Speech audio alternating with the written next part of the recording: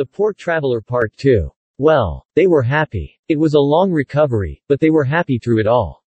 The snow had melted on the ground, and the birds were singing in the leafless thickets of the early spring, when those three were first able to ride out together, and when people flocked about the open carriage to cheer and congratulate Captain Richard Doubledick, but even then it became necessary for the captain, instead of returning to England, to complete his recovery in the climate of southern France. They found a spot upon the Rhône, within a ride of the old town of Avignon, and within view of its broken bridge, which was all they could desire. They lived there, together, 6 months, then returned to England. Mrs. Taunton, growing old after 3 years, though not so old as that her bright, dark eyes were dimmed, and remembering that her strength had been benefited by the change, resolved to go back for a year to those parts.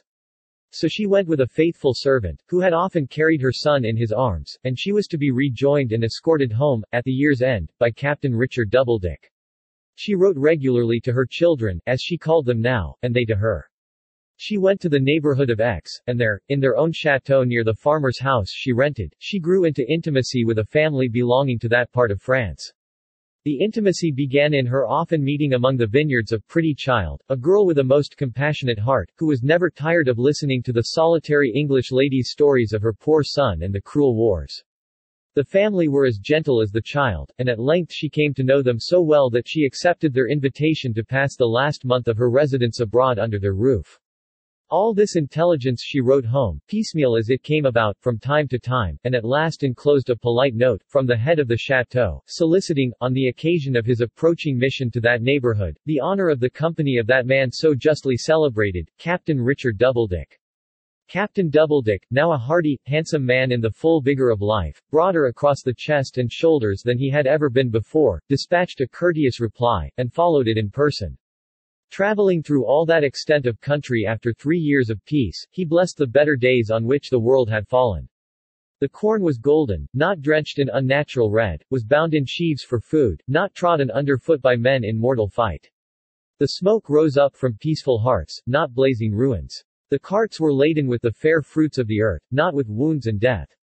To him who had so often seen the terrible reverse, these things were beautiful indeed, and they brought him in a softened spirit to the old chateau near Aix upon a deep blue evening.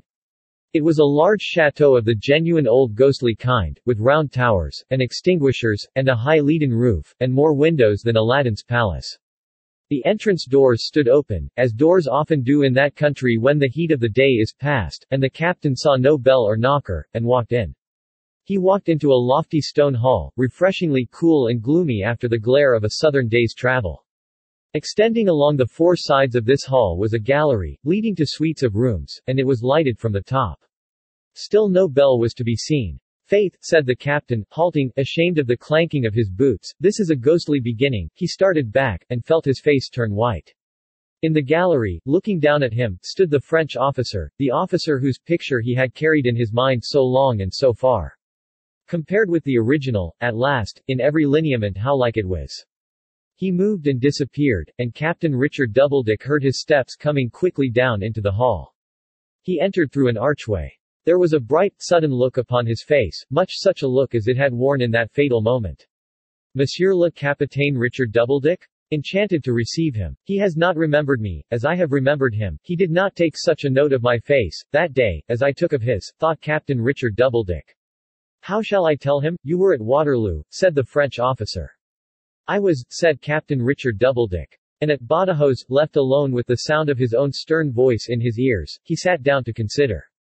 "What shall I do, and how shall I tell him?" At that time, unhappily, many deplorable duels had been fought between English and French officers arising out of the recent war, and these duels, and how to avoid this officer's hospitality, were the uppermost thought in Captain Richard Doubledick's mind. His mother, above all, the captain thought. "How shall I tell her, spirit of my departed friend," said he, "is it through these better thoughts arising in my mind? Is it thou who hast shown me, all the way I have drawn to meet this man, the blessings of the altered time? Is it thou who hast sent thy stricken mother to me, to stay my angry hand?